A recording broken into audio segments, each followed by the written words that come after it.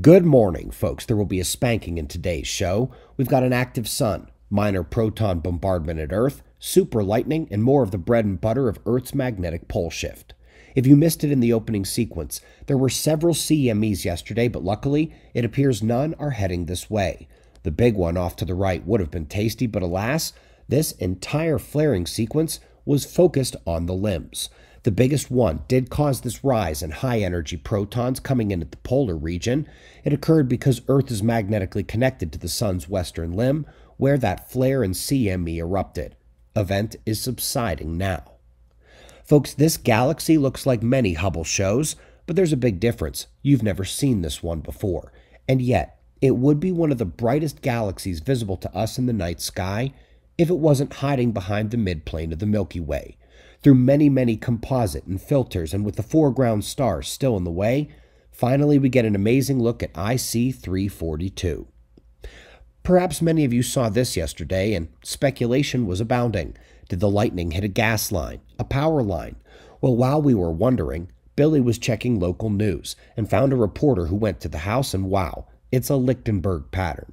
For those who don't know, electricity can carve as well as anything. That's what happened with the lightning in that guy's yard, and it becomes much easier to imagine electric geology with something so simple as well. Hashtag Valles Marineris. Now, how about that spanking? You'd think after yesterday, where I made those who commented without watching the playlist look a bit foolish, that you wouldn't see it happen tenfold on the very next day. Turns out I can't predict everything. Let me do this quickly. There is no Nibiru. A red binary system did pass through our solar system 72,000 years ago. Shoal's star. We see it now heading further and further away. Nothing is coming, nothing is here. The cause of all of this is the galactic current sheet effect on the solar system and the sun. The hand and the sword of the catastrophe cycle. There are no gravitational anomalies anywhere. No moons out of place. No signatures in any wavelength of light. This is an energetic change. It makes perfect sense without the fantasy, and the last 100 or so discoveries were predicted right here. It's a block party today in the comments, so go ahead and show me you'd rather distract and waste our time than do your homework.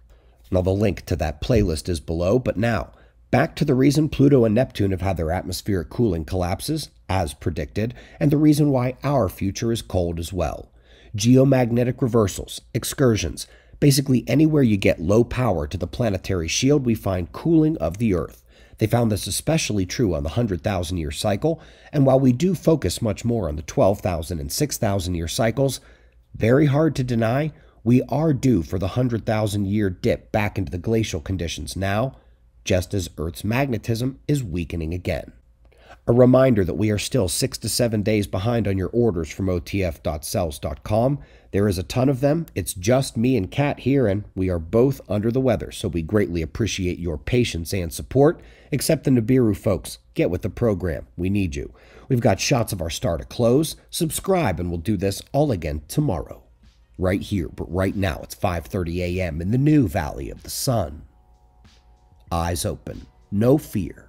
Be safe, everyone.